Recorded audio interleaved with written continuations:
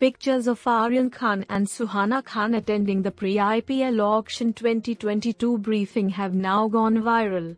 The star kids, filling in for their superstar father Shah Rukh Khan, are representing the Kolkata Knight Riders at the event. The team is co-owned by SRK and his actor friend Juhi Chawla.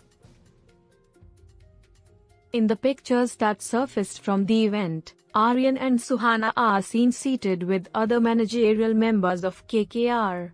Aryan was seen a white t-shirt under a shirt while he covered his face with a mask. Suhana was seen dressed similarly to her brother and wore a mask with the KKR logo on it. Aryan and Suhana have been spotted together for the first time since Aryan's drug case. Last October, Aryan was arrested in connection with a drug bust on a cruise bound to Goa. The case shook the country.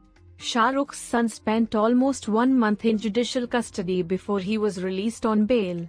He was asked to mark his attendance at the NCB office every Friday. However, he was granted relief from the bail clause soon after.